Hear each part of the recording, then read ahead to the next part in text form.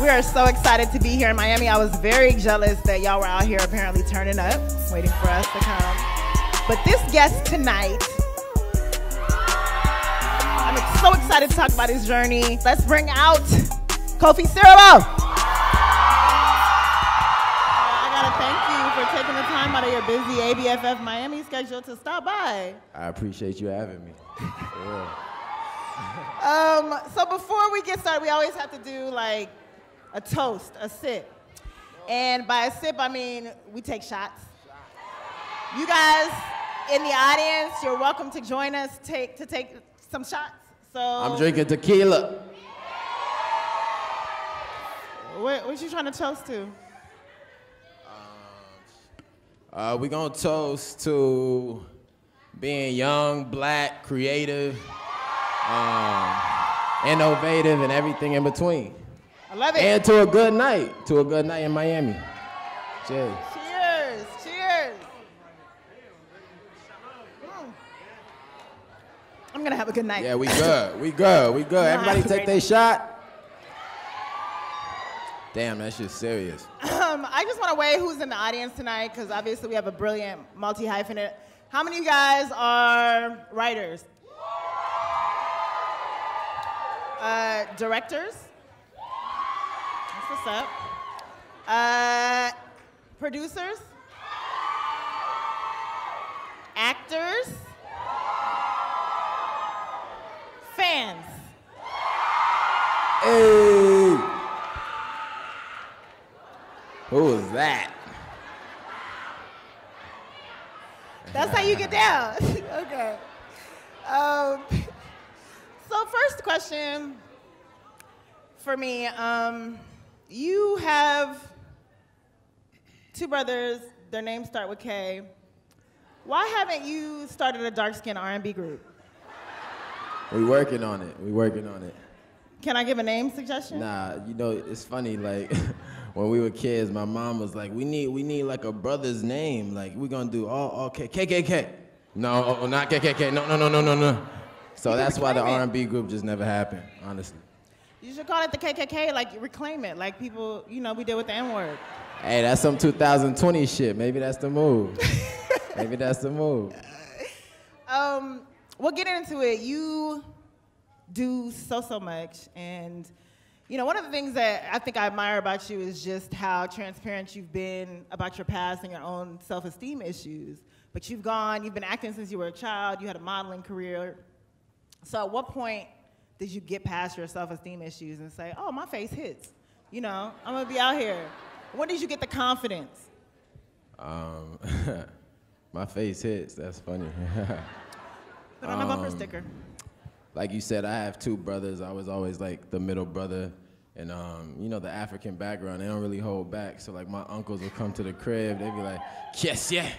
Like, you know, they just basically saying, like, oh, you've been eating, you know what I'm saying? And it was just like, I was just the chubby brother. And I found peace in my mind, you know what I'm saying? Like I always like to just do creative shit that kind of helped me escape, but I didn't necessarily know I was escaping at that point. Now, when I was like 16, 17, I was like, you know, I'm about to be 18.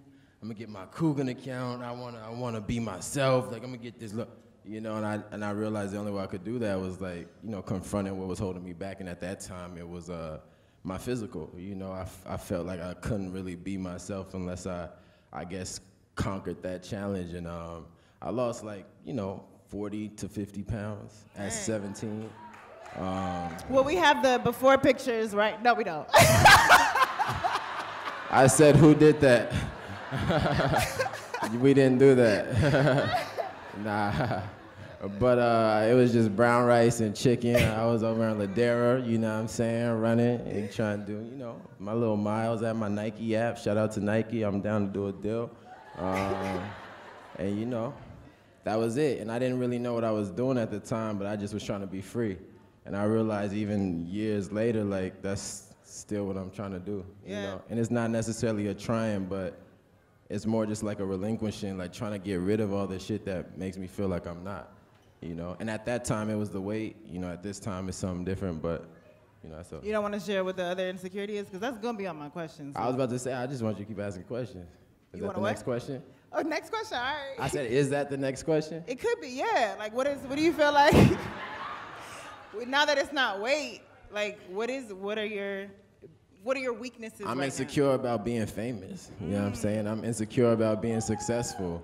I'm insecure about accomplishing everything that I thought was supposed to make me feel happy, but I realized I'm still not fully happy. And now I'm realizing that there's just more searching and exploring, and I've accomplished amazing human goals, but it's not enough. So it's like, I'm insecure about that, because people look at me like, people be looking at me like I got it, like it's all good, but it's like, I got problems too. Like, I'm dealing with shit too. Like, it's not all good just because I got bread. I got enough bread to be good for me, but I can't take care of my family fully the way I know, like, to liberate them from everything that, has been a problem. You have just enough to have just enough. You know, just to feel like you got it, but it's like you realize there's so much more to it. And I'm insecure about that because I don't have all the answers. I also realize that when you get a certain level of success, it's easy to feel like you're like this infinite, like, being like everybody kind of just, you're just so special, and I call it the special nigga syndrome, SNS. It's like, but you have to kind of realize that, nah, I'm actually nothing, and the only problem with not knowing is thinking you're supposed to know. And that's something I heard, and I stuck with it because I think I have to know everything, but I realize I don't. And it definitely releases a lot of weight. But it sounds like that is a kind of a creative's problem of just like, because it's rooted in self-doubt to a degree of just like, I don't have everything, and I'm not worthy of all this attention, and I'm not worthy of feeling like, people see me through this specific lens. So you're still out there, you're still acting, you're still, pursuing your dreams. So like, what are you telling yourself to keep going, like, in spite of that crippling kind of self-doubt? Well, the bills gotta stay paid, first of all. Real shit. And that's a big part of it. It's not a choice. Yeah. My choice would be to do nothing, you know what I'm saying? Like, I would just wake up and do nothing every day, however that looks. But you love it. Like, you love acting. Whoa. I love acting. That's why that's my choice of expression. But is it really a choice, or do the bills have to be paid? For me, I realized through acting and doing what I thought I loved that the bills just gotta be paid. And that acting isn't gonna be enough as far as an outlet for me, because there's so much to the human experience, and like, there's only so much I can put into a character. At the end of the day, I'm playing a character. Right. The human experience is about truth, and I bring my truth to these characters, but I still have to find that truth through every, I guess, outlet I can, and that's something I'm still exploring. I'm still exploring. For me right now, I write, I take pictures, I talk to people that, make me feel something. I just try to stay inspired by life. At the end of the day, like, the simple shit really is the most, amazing shit. It's like my dog right now. Like, Lady just makes me like. You said your daughter? My dog. She said what? Daughter. I know. My bad.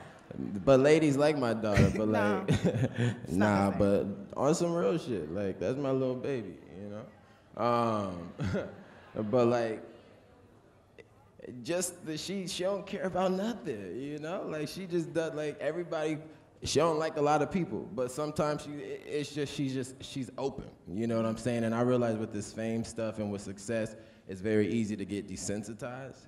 And when I say I'm like, I've been at this place where I feel like I'm ready to love again, and it's not just like I'm ready to love again, I'm ready to be in a relationship. It's like, I'm ready to love myself again. Like, I'm ready to like have that same like eagerness and curiosity and openness and fire that I had when I thought money was gonna solve all my problems. Now that I got it, what's gonna drive me for the next however many years God chooses to keep me alive? Because I already have, I guess, the first tier of what success is. So, and then what is my favorite question? Well, so let's get into that, just in terms of if you're ready to love again, you're ready to be out there, and you're ready to be so to speak, turned on again, what turns you on creatively? She thought she was smooth with that segue, though. It was a great. I'm gonna take a sip.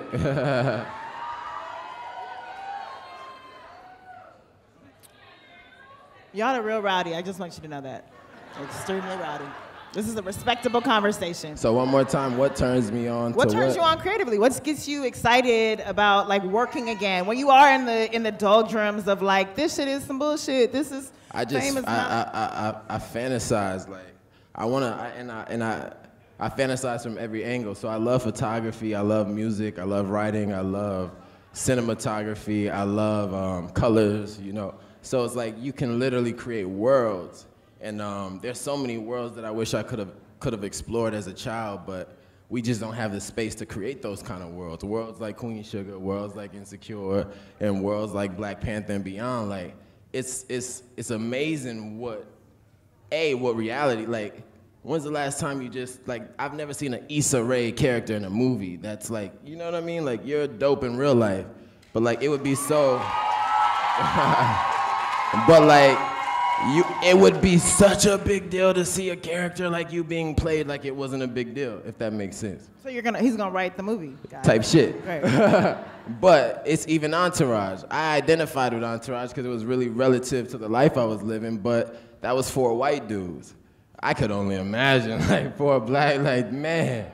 But that story, we don't have that space. So for me, just the lack of seeing that, in my understanding of that, and the fact that I'm young, excited, angry, mad, fascinated, curious, everything, all of the emotions, and I'm gonna use all of that, and I'm gonna make those spaces, you know what I'm saying? And I'm gonna create those worlds, and that turns me on. Well, I mean, you are like, you know, you're super young, you're 24, navigating, you know, the industry, and this industry, Chill, like, I ain't no baby now. So this industry is like has the face of a young person, but is run by old heads. So have you been in a situation where you feel like you've been pressed or you've been influenced to move in a certain way that you felt like this is some old heads talking? And, you know, how did you navigate that? How did you deal with that? Good question. I feel like it all was just designed by old heads, you know, like, I don't know how to explain it. Let me think for a second. Take another sip and then work the answer. But that is a very real thing of just like so many, because this generation is certain, like, it's coming up and making their mark. It's overly real. I'll put it this way.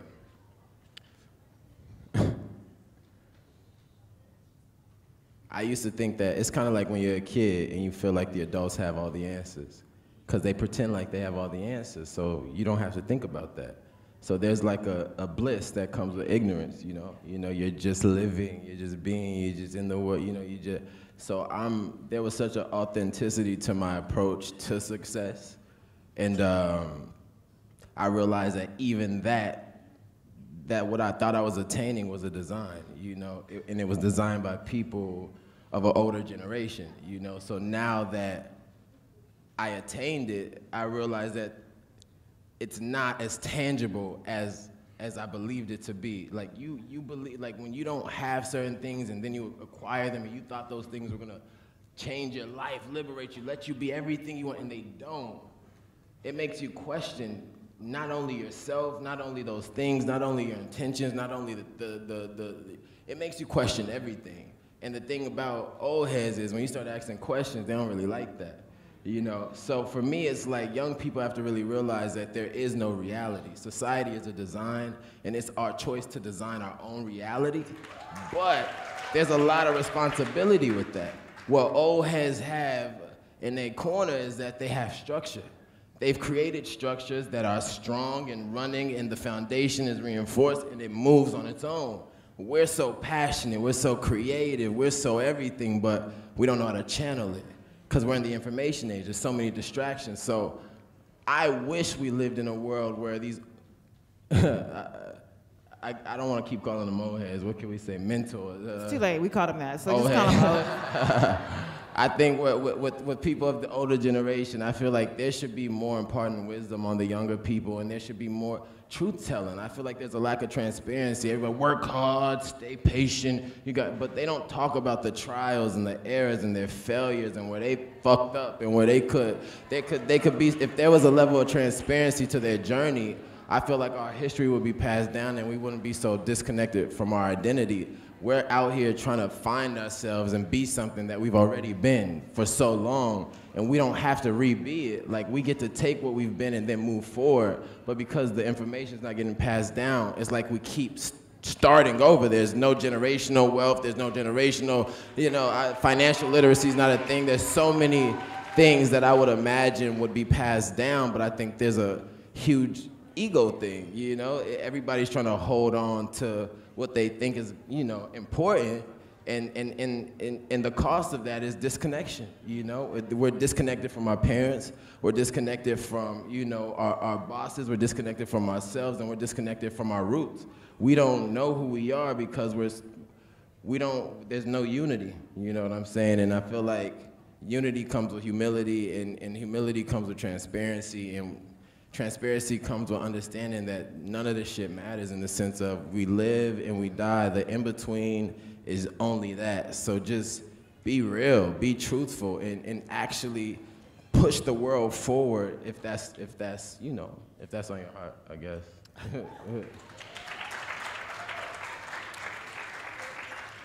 Can you, in the spirit of transparency and no one talking about when they've fucked up, can you talk about the last time you felt like you've royally fucked up and what you kind of took from that? It's a good question. That's like, I fuck up every day, so I gotta think about something like. Me too, I fuck up all the time. I mean, I'll just talk about the big fuck up. Like, again, I was a chubby kid. I felt like if I lost weight, that would be my liberation. It wasn't, but it was enough. It was a thing. It was validated externally, so it felt like something in moments. I used those moments, and I used the, sense of confidence it gave me to project confidence and to use other moments to be where I am now, to find, success through my passion. And through getting the success, I realized that, I've been basing everything off of, and I've always been I'm a Pisces, emotional, into the water. I've always been into like the spiritual side of things. Like that's, me, I be on the spiritual shit. Like that's always my approach to life, So me, who I thought I was so woke, what they call it, and then to realize that I wasn't, because after I received everything I thought I was working towards, which also came faster than I thought it would, I fucked up by thinking it was really gonna mean something. Because when you get it, and you have it, and it's moving, and it's going, and you're in it, and you realize that it's not actual liberation, you don't get to stop life. Life keeps going, You have to deal with your choices. There's a level of accountability that comes with choice, and there's a level of accountability that comes with being naive, and choosing to be ignorant to certain shit. One of my I say 3 A's: acknowledge, accept, ascend. I acknowledge that I was looking for something outside of myself, and I fucking found it, and it wasn't enough. That was very hard to accept. While I was trying to accept it, I was contracted to film a TV show. And because mental health is real, the days I don't want to go to work don't exist when you got to film a TV show, point blank, period. So your boy went to work, I did what I had to do, and I went home. And I did it, I went to work, and then I went home, and then I went to work, and I went home, and I did nothing. I said 2017 was my year of nothing. A lot of people would say that was the biggest year of my career, but that was the year that I fell back more than I ever fell back. I've always go hard just because that's just what I do, like just 2,000%. But last year I was like, you literally have nothing left, and you just need to think about shit. Because if you keep moving in the patterns and the habits that have already been established, they're not creating the happiness that you fantasize about, and you're going to hit a wall, a dead end.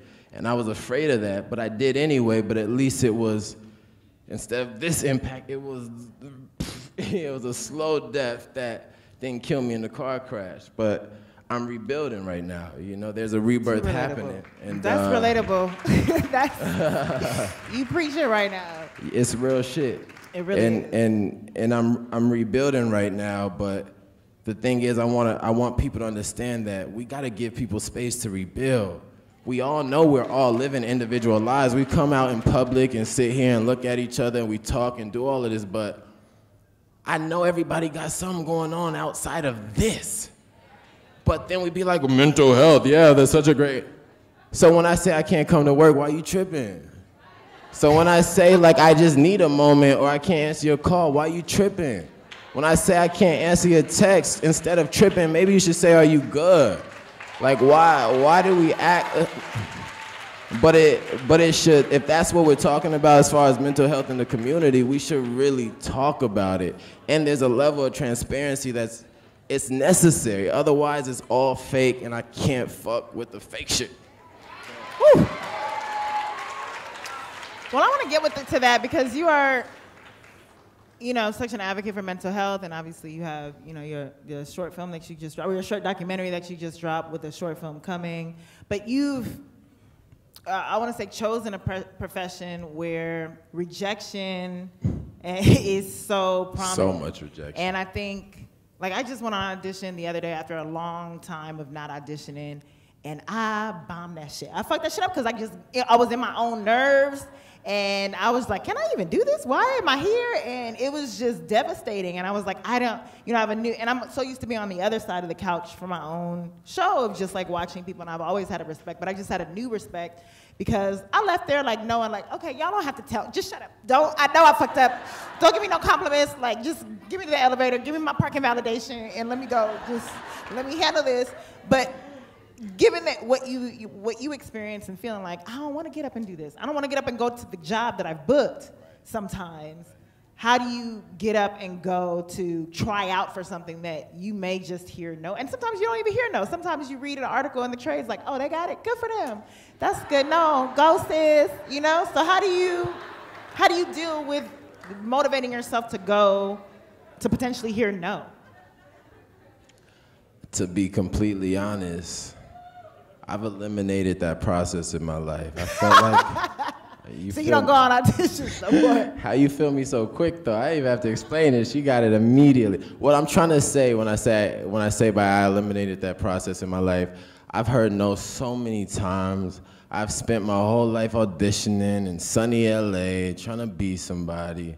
I don't want to hear no anymore. That doesn't mean that I don't want to hear no, but I want to create my yes. The thing is, even me hearing no wasn't a choice, once again. So I can't accept that as a reality. I can't continue to think that it's my normal to have to wait for somebody to say yes.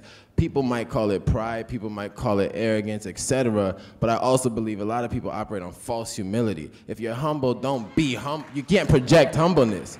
You just are humble. If you're I'm humble, you're not fucking humble, so you're lying. So it's you gotta just be it. So it's look, if I believe in independence, I'm not gonna project it. It just means I can't fuck with your auditions.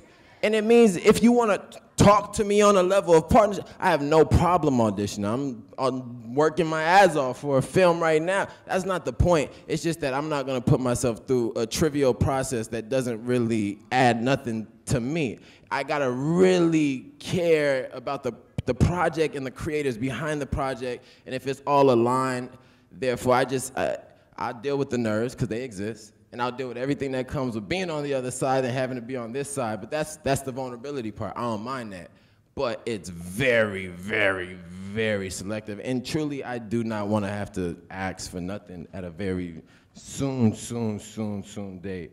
No more asking. I'm done with that. Amen. So, I mean, he's what as fuck? Sexy Thank you. As fuck. Thank you. Sip to that. Shit. As fuck. So you're a photographer, you're an actor, you produce, you write, you direct. One, I guess, how do you know when something is ready to release? Like, when do you feel like, because a lot of us are perfectionists out here. I've heard so many of my friends be like, I'm working on this shit, and I'm just not ready to put it out right now. And it's like, bitch, it's good. Like, put it out. It's better than most of the shit I've seen. And so sometimes we can get in our own way. How do you decide, like, I'm ready to release this to the public? I'm the worst person to ask that question. I like make excuses for everything. I'm like, God didn't say it today. The rain is different. The weather's... Today is not the day. It's like, nah, but there's no answer to that question. Like I said, I'm very spiritual in the sense of I believe in the nothingness and the everything and all the spaces in between, and it don't have to make sense because you make it make sense. It's just all of that. So it don't have to make sense because nothing does. So I believe in that shit. That being said, like, I'm working on like timelines, and I'm working on like, I'm kind of testing myself because I like to take my time. That just makes sense because there's no such thing as time. It just is either right or it's not. That being said, also, there is like the construct of time, you know, 9 o'clock, 8 o'clock, et cetera. So when you tell people I'm gonna release this or I'm gonna be here at this time, they're gonna show up at that time. So you know, that being said, what the fuck is mental health? The short documentary I made. Jump, which is the film that What the Fuck Mental Health is accompanying, that I spent so much time on. That was my healing, you know. I thought it was I was making a film, I'm making a project, making a show, but that was me really finding a truth or at least just diving into a truth that I didn't know how to dive into. And my only form was creativity, you know. Ziggy, in a film that I'm gonna be releasing very soon, Jump. Ziggy before, oh, got it. Ziggy, the main character in Jump. Yeah, Ziggy. I was like, you got a different short film than Jump. No. I've been hearing about Jump for a while, guys. Yeah, you saw a little bit of it, but and it was fire, and right? It's great. All right. Release that shit. All right, it was fire.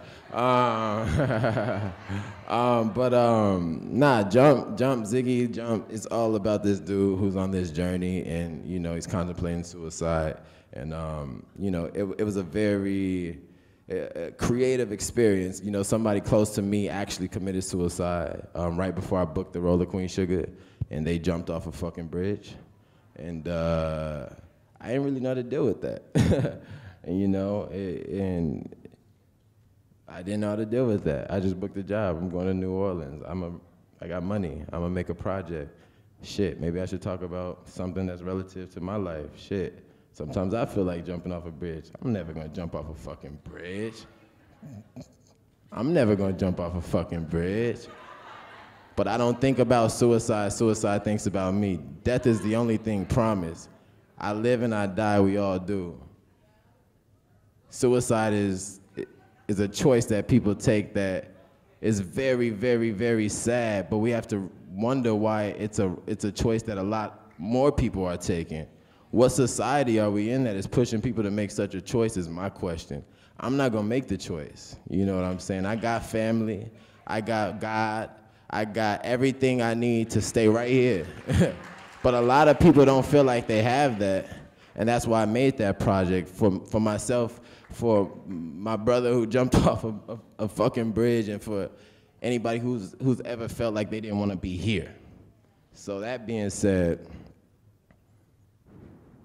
I don't know what the fuck I was saying next.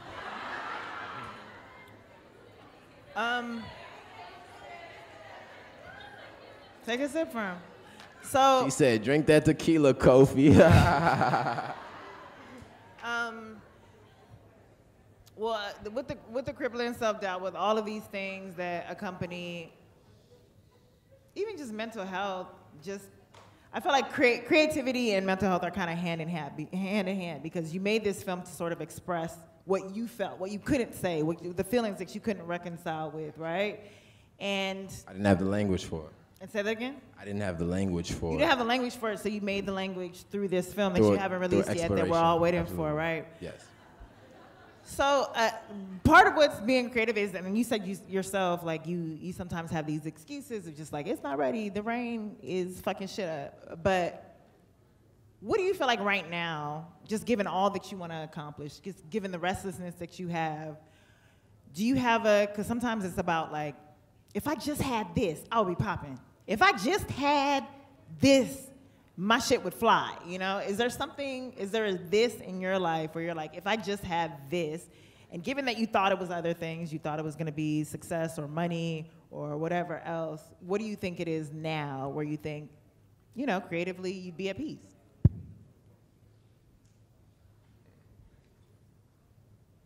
Good question. You fucking with my questions today, I like that.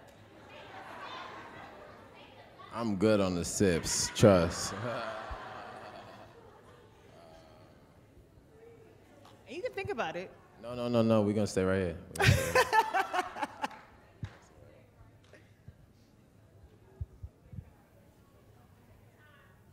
I guess for me, and it was, I thought about this when you said it, but I wanted to put it the right way. I feel like that this is a thought that I need to know that I don't need a this. The this is the thought that I don't need the thought that I need a this. There is no this. There is nothing to achieve. There is nothing I need to be that I'm not. I owe nobody shit. I ain't got nothing to prove to nobody. And I'ma just be fucking fantastical and great, because that's what I am. And everything that I experience or experienced, all of it wasn't a choice. It was designed that way. They designed it for me to, you know, feel this way. Feel like I have something to prove to them or to myself or to anybody. So realizing that I achieved what they call success, which is not shit. And now I realize, well, I want something more than success. I want real freedom. So now I'm like, they don't even got that. Nobody got it. That's nothing and everything. We already did it, but that's the space in between. That's God. That's the real success don't exist on a human realm. That's spirit. So now I'm on a journey of creating spaces without thinking I owe anybody shit, because I don't. Using my bread that I get from their system, because I need it, to make the spaces I need in my system, because I need it, to be who I want to be in God's eyes. And to me, that means in spirit. And there will, if you could ever define it, then it never is real. Like, if it's true, you'll never know. So it's always an exploration till I die. As soon as I call myself something, I'm not anything. I'm done. So right now, there's no this, there's no me, there's no anything. I'm spirit, I'm God. I'm just expressing, and there's just truth. Equality is simple. The end. Everybody should be free, and everybody should have the choice of freedom. Preach, Cove, preach. Nah, it's facts, it's truth, and I don't take credit for it because it's just the truth, we all know it. So I'm just doing what I can do in my little human suit to create those spaces for myself and anybody who rocks with me, and I'm gonna do that until he takes me away from here. But in the in-between, spread love, live life, and understand that life is not what they trying to tell you to live. You design it, and you live it, and you enjoy it, because happiness is a choice, it's not a reality.